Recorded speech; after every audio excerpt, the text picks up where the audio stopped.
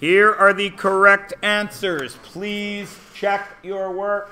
Ask if you need to. I will highlight them. Remember, I didn't care if you drew it. Everybody okay with the first two? Sweet. Now, I'm going to give you a little, actually I'll do that later.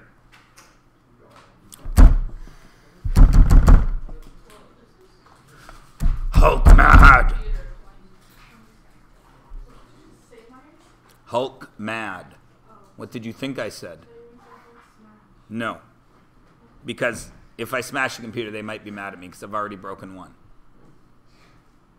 I got up from my desk and I hooked the power cord with my leg because Microsoft built the new magnetic power cord that's supposed to pull out instead of pull your computer off your desk.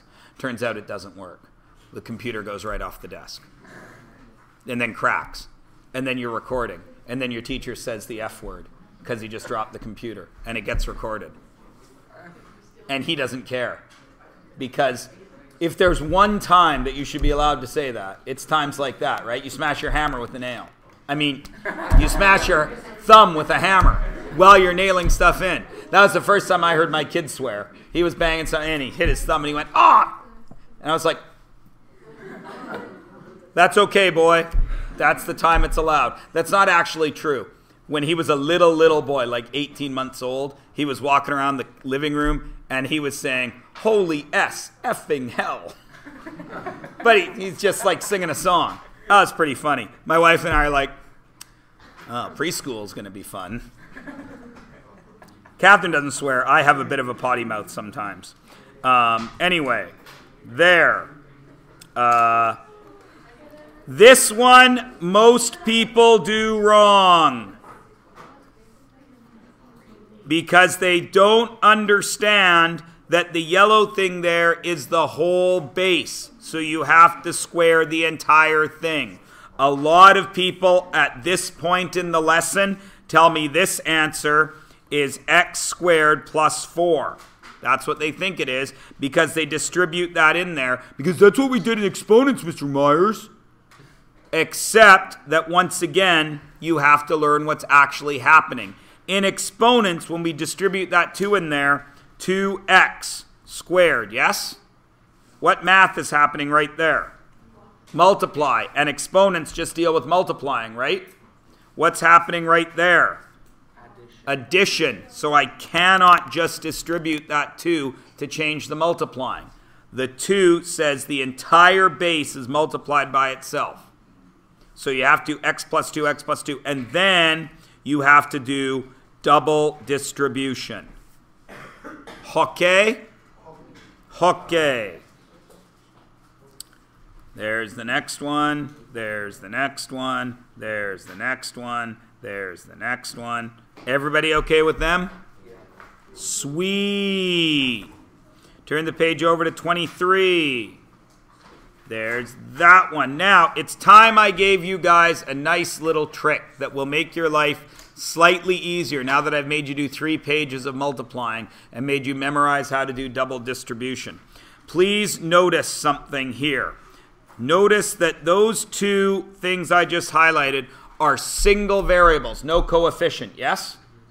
Now, if I expand this properly, then I get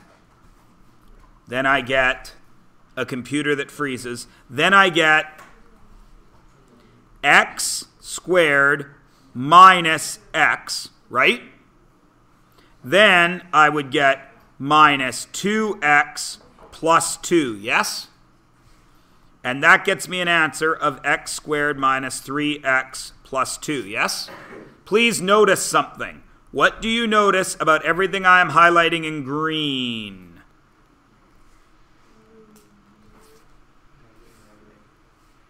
They are all negative. What else do you notice? We're in a math class, so look at the math. What do you notice about negative 2, negative 1, and 3? Maybe this will help if I highlight that column as well. They add up to that term, don't they?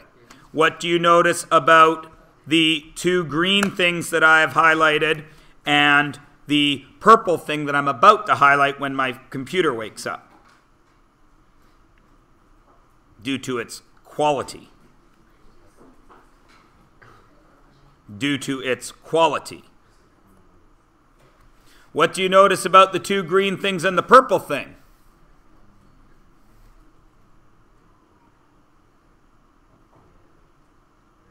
They don't add up. They multiply together, don't they? So here is a nice little gift that I am going to give you. If you have X, and this will this work with every letter? No. Oh, yeah. Yeah.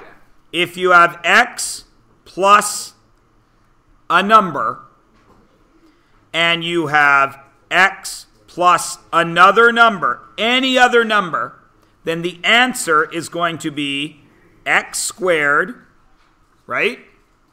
And then this is going to be A plus B with an X. And the last one is going to be, as soon as my computer wakes up, plus A times B. It's a little shortcut that only works when you have a single letter there. Okay? So let's have a look at that. We're going to use it on this. We're going to use it on this page once or twice. So this first one, there's the answer.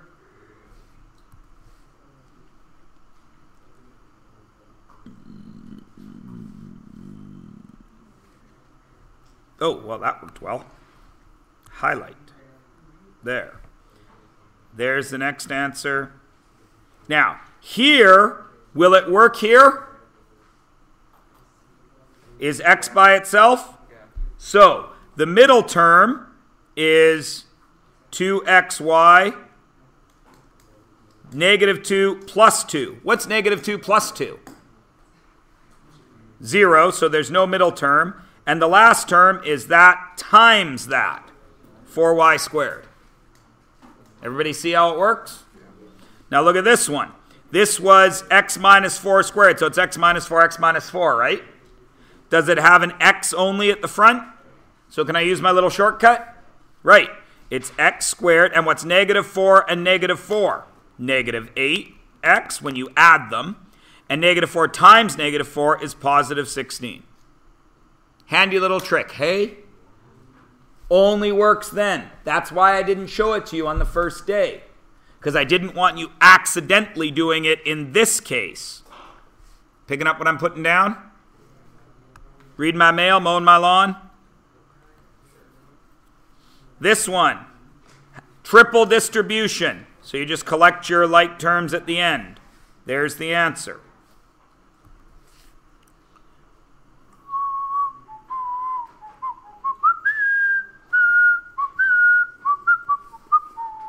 And this one, oh, yuck, cubed. So you had to do x3, x3, x3.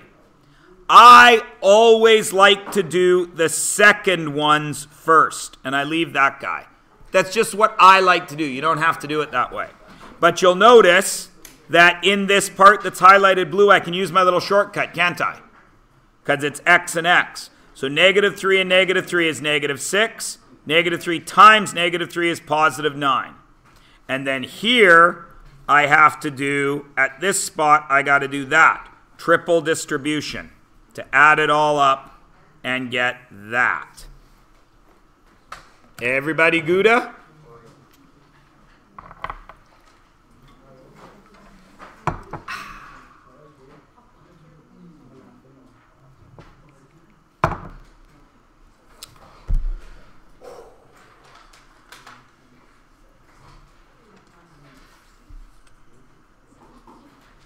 This is 124.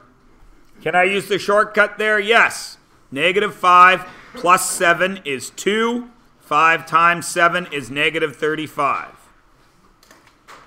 Can't use the shortcut there. Got to write it out. There it is. Can't use the shortcut there. Got to write it out. There it is. Can't use the shortcut. There it is.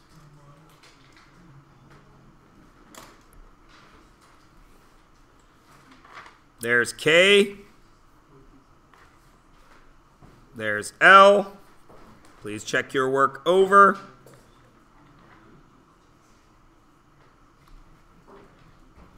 There's M. And N got a little messy there. It looks like it's supposed to be x to the 6th.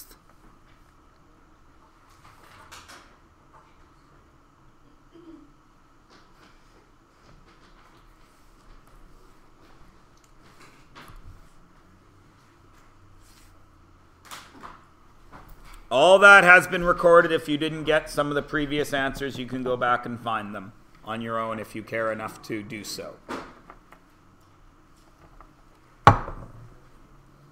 Everybody good? Can everybody multiply? Sweet. If you would be so kind as to turn over onto page 125. I think it's 125.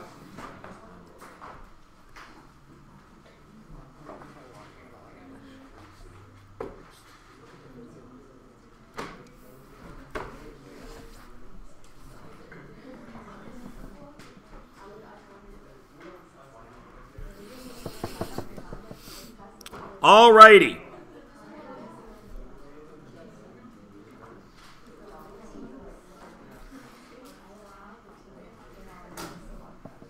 Very quickly, over here on the left, I need to remind you guys of something.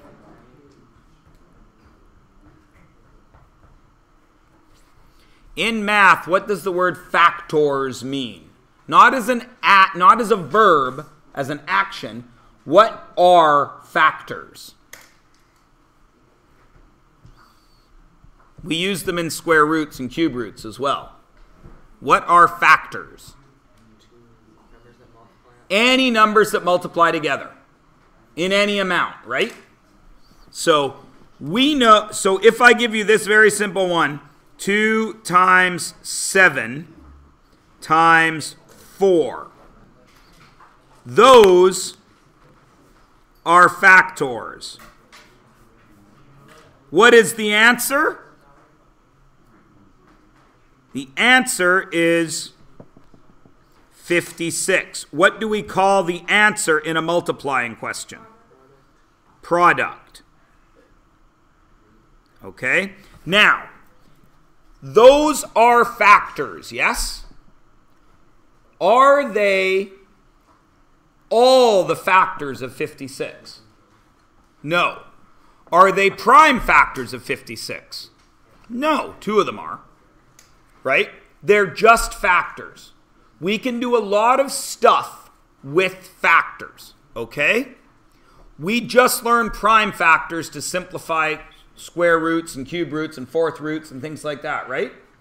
Back in grade 4 or 3, you learned factors with Mrs. Bad Crumble. She would ask you to take what are the factors of 6. And you would go 1 and 6 and 2 and 3, right? Because 1 times 6 equals 6 and 2 times 3 equals 6. And then as you got further and further into math, you started learning things like 4 times 1.5 equals 6. Are these still factors of 6? Yes or no? Yeah, because they're still multiplying together to make 6. Everybody cool? Everybody's cool with what factors are, yes? Any 2 things multiplied together, I lie, any things multiplied together are factors. Cool? Okay. So looking at what I have here, what would you call the 4 and the x minus 5?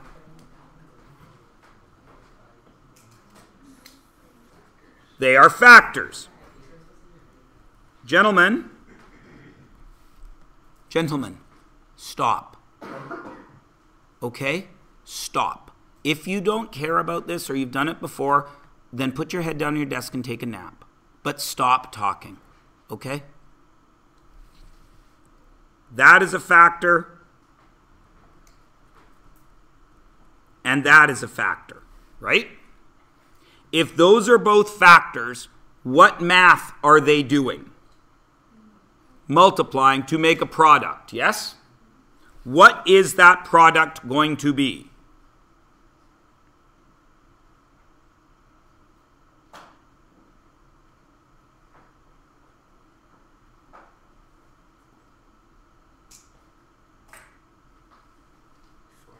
(4x minus 20).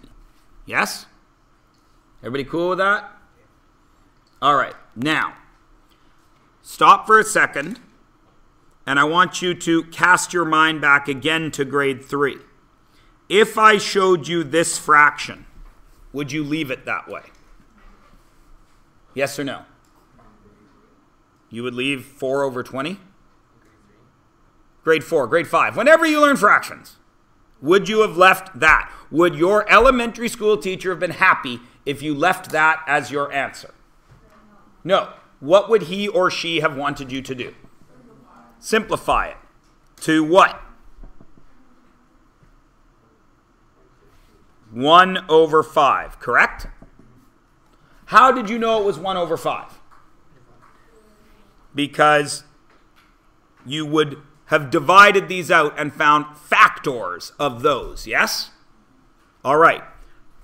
So when you look at this, you should notice that 4 and 20 share factors, don't they?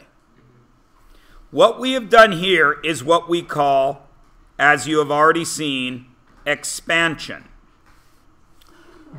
The other step, the reverse of expansion, is what we call, as soon as the arrow shows up, factoring. Okay? And factoring is achieved through division. It's going to dry up in a minute. There we go. Oh, division. Division. So all of you should look at that and say to yourself, self, what is the common factor between 4 and 20? 4.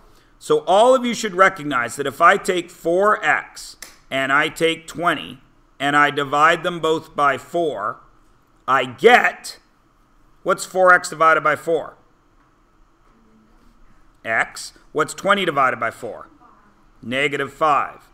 And what did I divide all that by? 4.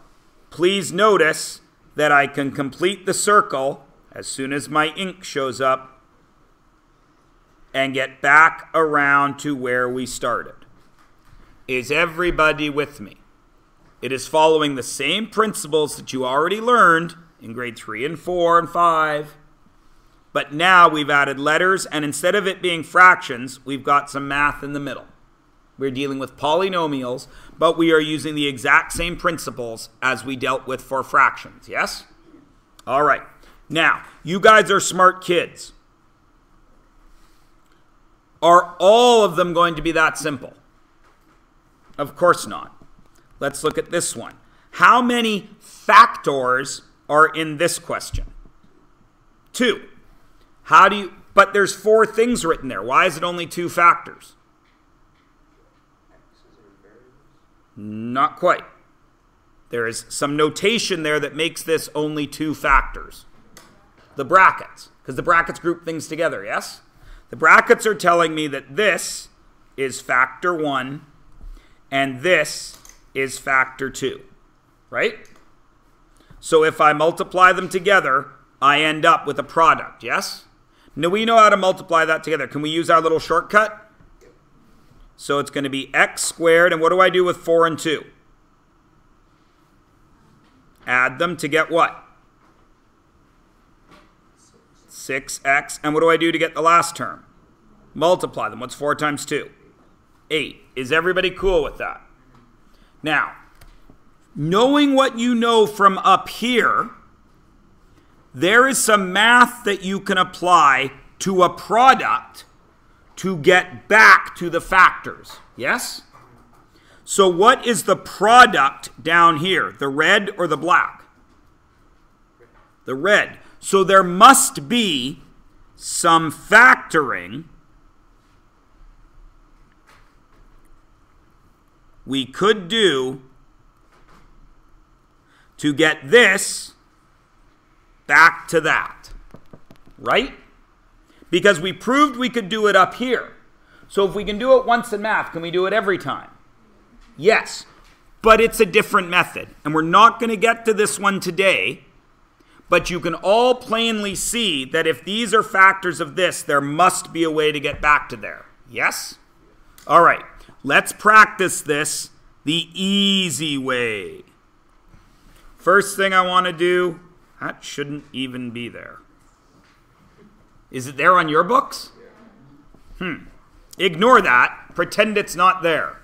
Like in Super Troopers, where the guy shoots at the target and hits the guy in the balls, and then he says, "Don't worry about that guy. Don't worry about that guy." Super Troopers 2 is coming out soon. I can't wait. Super Troopers. All right. So, I don't want to do this with pictures. I don't like them. I find it to be very, very confusing. Okay? But I'm going to do it once. How many X's do I have there? 6. So I would draw 6 bars, right?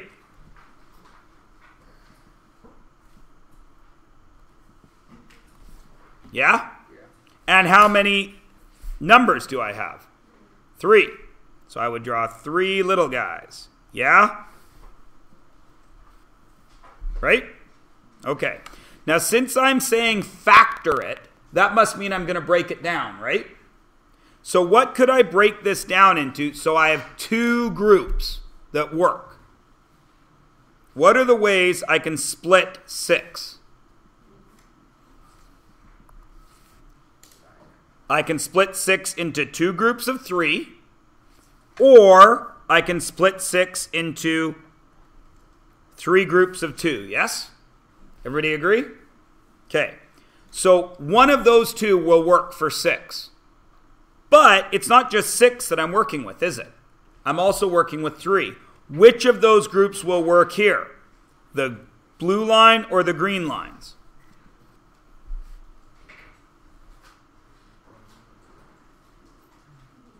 The green lines, because the green lines split it into 3 groups, right? I can't split this into 2, so I gotta split it into 3, right? Which means both 6 and 3 were divided by what? I divided them into 3s, didn't I? Okay. So what we have done there, when I divide into 3s, I'm going to erase the blue line now. How many X's is in one group? 2 X's. How many numbers are in one group? 1. And what did I divide it by? 3. So that is how we factor this. Is everyone cool with that? Okay, now we're going to show that algebraically, I think. Yeah, we are. Good. So now we're going to come here. Don't turn the page. Don't turn the page. I just wanted to make sure that that was what was next. So we've done this. Now, 6x plus 3. What's your hint that you can do something with this? Same thing as with fractions, right? If I gave you 6 over 3, would you leave it like that? Of course not. You would make it 2, right? So when you see the 6 and the 3, you should be saying to yourself, self, I can break that down because 6 and 3 work together.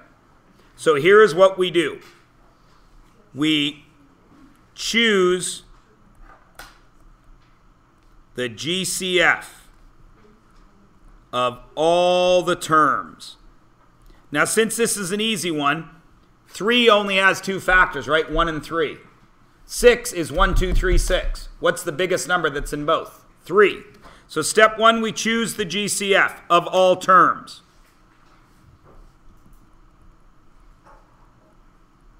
including variables. And we'll do that in a minute. Step 2. If we're going to factor, we must have to divide, yes? So over here, we divided by 3, right? So here, we're going to divide all terms by the G. Oh, I've lost it. Can't remember what I wrote. Oh, there we go. By the GCF. So what is the GCF of 6 and 3? 3. So step 1, we chose it. It was 3. Step 2, freeze the computer. Step 3, or step 2, divide by 3. And step 3 is we write the answer in the following form. You put the GCF, then you put a bracket, and then you put the quotient. What's a quotient? If a product is the answer in division, in multiplication, quotient is division. You put the quotient 1 plus or minus the quotient 2, and so on until you're all done. So how many quotients do I have here? I divided there. There's quotient 1, yes? I divided there. There's quotient 2. So what is my final answer here? What's the GCF? 3. What's the first quotient? 2x plus, what's the second quotient? 1. And you will notice that the computer is mind-boggled by that. You will notice that we can split it into actual pieces and get an answer, or we can do algebra and get an answer. Is everybody cool? Yeah? Nothing new, right? It's division, and it's similar to what we do with fractions, right? So let's look at the next one. We're not going to do any pictures. We're just going to do this with algebra, okay?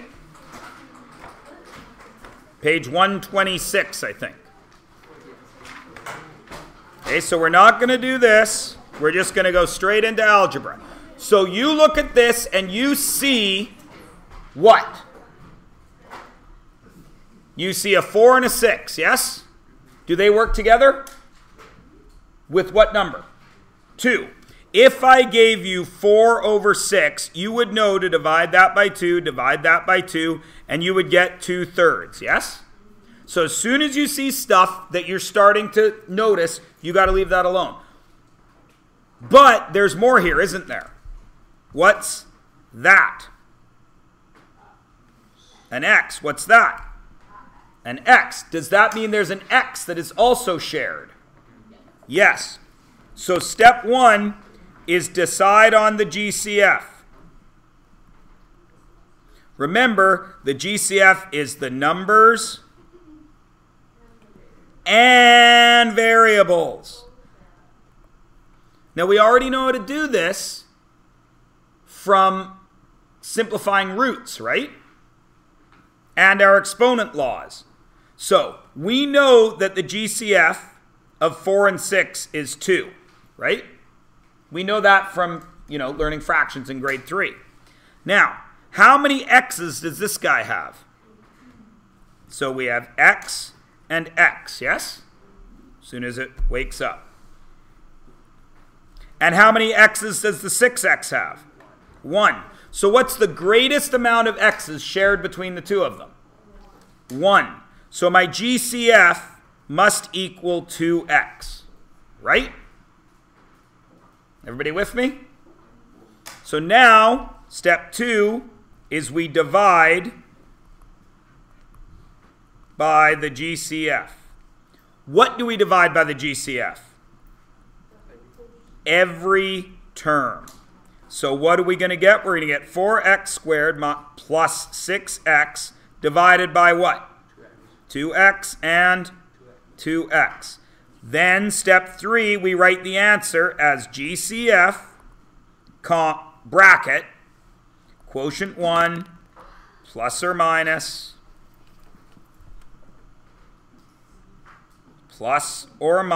quotient 2 and so on. So what was my GCF?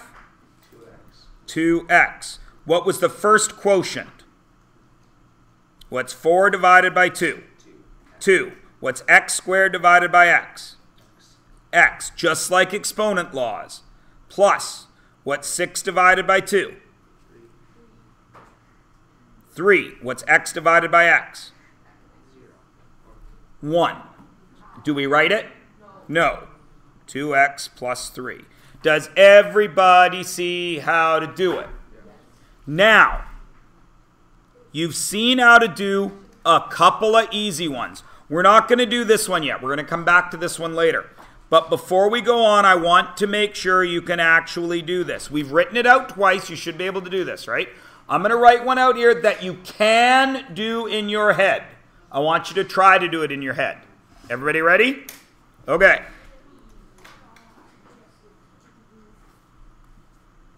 Five x cubed plus 10x plus 10x squared plus 15x. So just run through the steps in your head. Does that look like something that shares some factors? What factor does it share? 5. Excellent. Does it share any of the variables? How many? 1. 5x. So we've got our GCF, right? So what is it? 5x. So I'm going to write what you tell me. So I've got my GCF. What do I do with that GCF? Divide what? All of it. Where do I write that GCF now? Out front. What do I write inside the brackets? All the quotients. What's 5 divided by 5? 1. Do we write 1? What's x cubed divided by x? X squared. What's 10 divided by 5? 2. What's x squared divided by x? X. What's 15 divided by 5? 3. What's x divided by x? 1. Do I write 1? No. Does everyone see how to do it? Would it matter if there were extra letters there? If I changed all these letters to y, y, y instead of x, could we do it? Yes. Excellent. What if I left them both there? Is it still the same thing? Yes.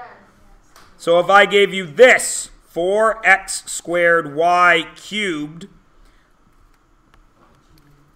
minus 8xy squared, what would you do with that? Same thing. So choose your number. What's the number that works with 4 and 8? 4. So I know that I'm going to be dividing by 4. Is there anything else that's common?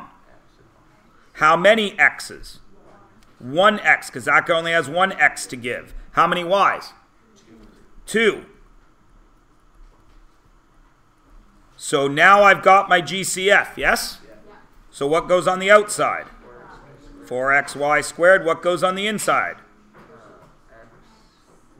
2, 1 is going to be x. 3, 2 is going to be y, correct?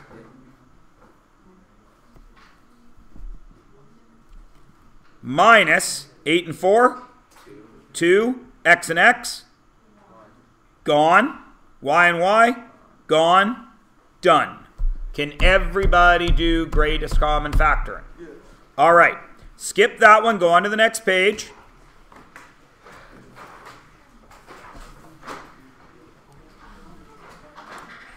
So now that we know the basics of it, there's a couple of things I want to remind you of. First thing I want to remind you of is this. What are the steps? Decide on GCF. All terms. That means letters and numbers. 2. Divide by GCF. all terms. Step 3. Write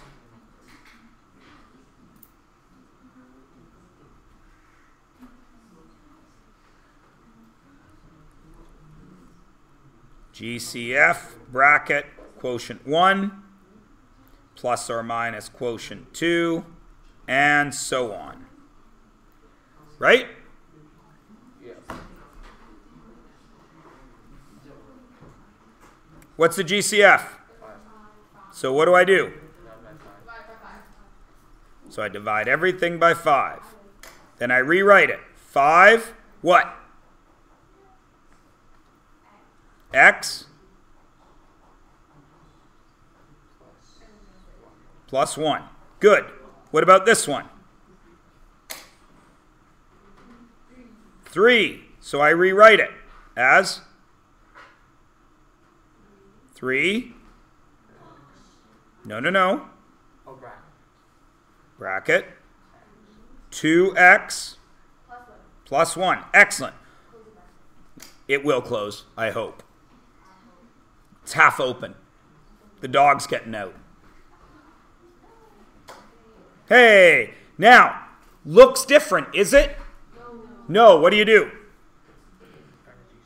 What is the GCF? 3. And I rewrite it. 3, what's the first quotient? X squared plus 4x minus 2. Excellent.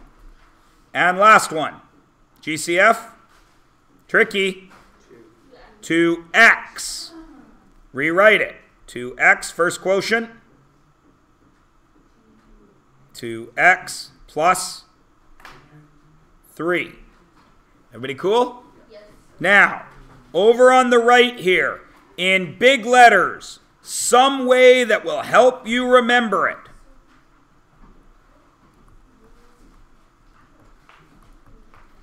Always try to GCF. If you can, do it. Every time from now until the end of grade 11, when you never have to take any more math again in your lives. If you see a polynomial that you are able to GCF, do it. Okay? Always. It might be the only thing you do, or it might be the first of 10 steps. But always try it. Everybody cool? All right. Right now, I want you to finish 127 and 128. We should be able to get that done in class, which will then allow me possibly to go back to that little bit of stuff that we skipped. But if we don't, I don't care. I'm happy if we get to here. All right? Go. I'm going to pause the recording because 5x. And what's in the middle? 5y, 3x, 6xy squared. Nicely done. What about that one? 2. So what goes on the outside? 2.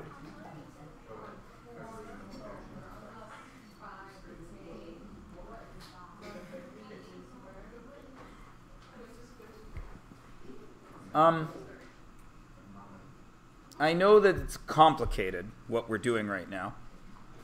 Going over the work that we just did. You're just memorizing it, and then you're going to check your work in your book when you get home?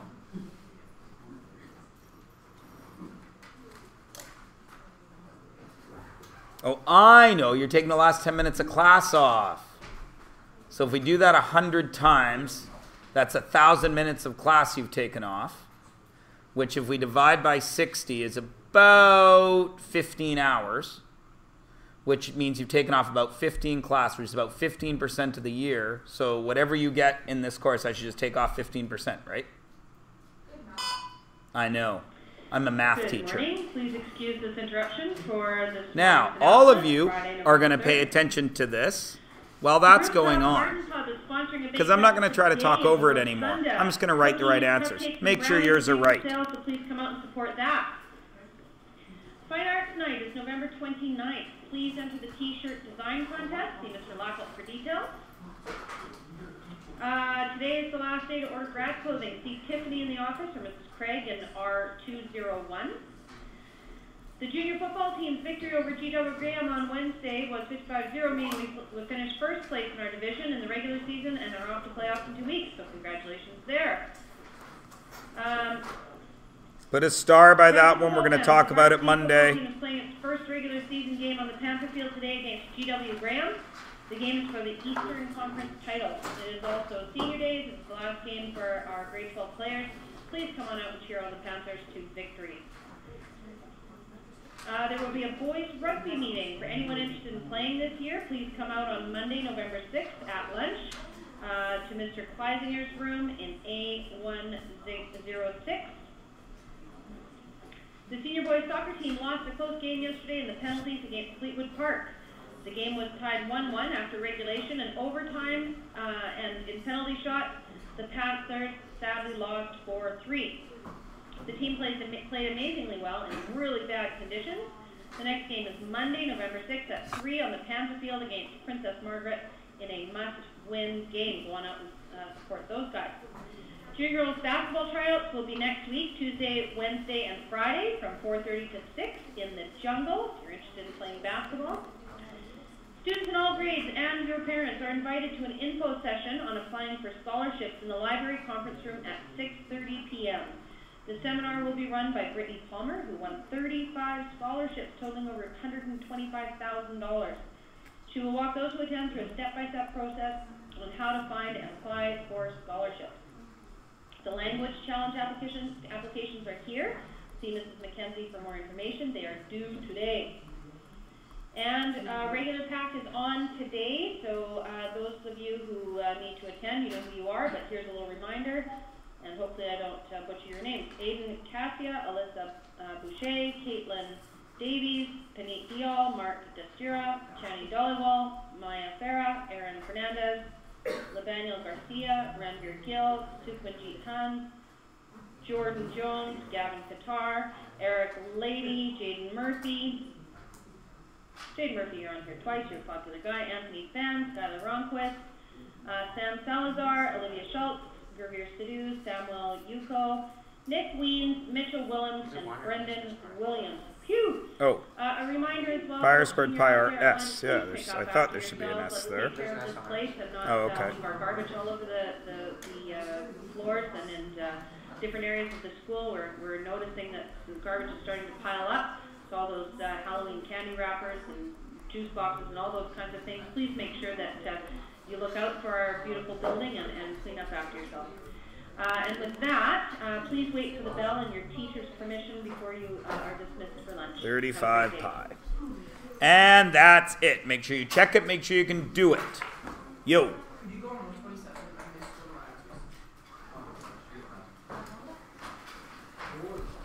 Make sure you have a star by C so we can talk about it Monday.